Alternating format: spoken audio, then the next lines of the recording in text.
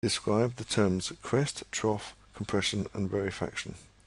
The crest is the point of maximum amplitude which is above the equilibrium line, and the trough is below the equilibrium line. So the crest is the highest point of the wave, the maximum displacement, and the trough is the lowest point of the wave. Compression and rarefaction in the longitudinal wave. Compression is when the particles are pushed closely together and we have a maximum density. The rarefaction is where the particles are pushed furthest apart, and this is the minimum density. Here we see as the drum vibrates, it pushes up here, so this is a point where they've been pushed together. This is compression. This is rarefaction, compression, rarefaction. And here again, a moment later, this is rarefaction as the drum skin moves back again. This is compression and rarefaction, and so on. Here we have a graph of how the density of the air varies along this wave. This is a point of maximum density. This is another point of maximum density. Notice this is actually a measurement of density, not of displacement. We will look at a displacement distance graph in a moment. Displacement. This is the distance that an oscillating system is from its equilibrium position. The amplitude. This is the maximum displacement of an oscillating system from its equilibrium position.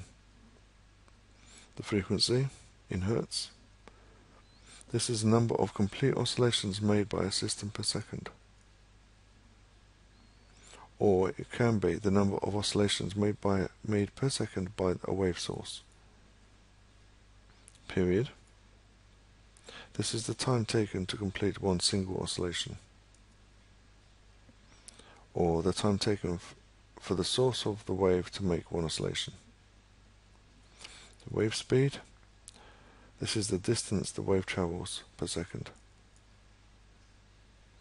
The intensity. This is the power output per unit area of the wave, and it's related to the amplitude, actually the amplitude squared. Draw and explain displacement time and displacement position graphs for transverse and longitudinal waves. Here we have a displacement position wave. This is the position. So this is one position, this is another position. This, from one crest to another, will be the wavelength. If we have a displacement time graph, this is amplitude again, this is the crest from one crest. This is one time period, because the horizontal axis is a measurement of time. So be aware that when it's a displacement position graph or a displacement time graph.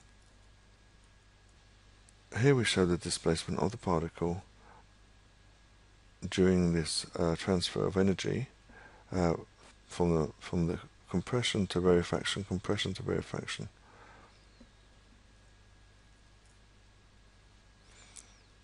This is an excellent video which shows the with the different colors, the compression and the rarefaction. You can basically consider each color line relative to its equilibrium position. For example, the green is very close to its equilibrium position. The blue is somewhat displaced. The red is a little less displaced. And we can show them by representing them with vectors. So the green is in the equilibrium position and the blue is displaced. So look how far the blue is displaced to the right. Look how far the red one is displaced to the right. The yellow one is displaced to the left, and the lilac one is displaced to the left. So notice that where we have a line which is the high density compression, the particles are moved towards this point, and when we have rarefaction, they're moved away from it.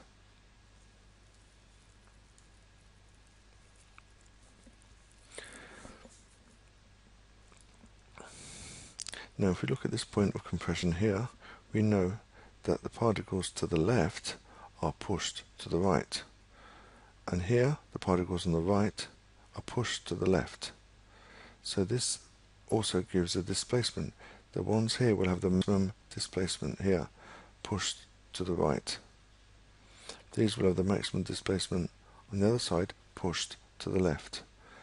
This point here is a point of maximum compression. This is a maximum rarefaction. We can draw that line here. The red line is the point of rarefaction. The particles to the left are pushed to the left. The particles to the right are pushed to the right. So this is, above this is pushed to the right, below the axis is pushed to the left. And here again, the compression, the particles on the left are pushed to the right. So these are pushed to the right and these are pushed to the left to make this compression, rarefaction, compression, and so on.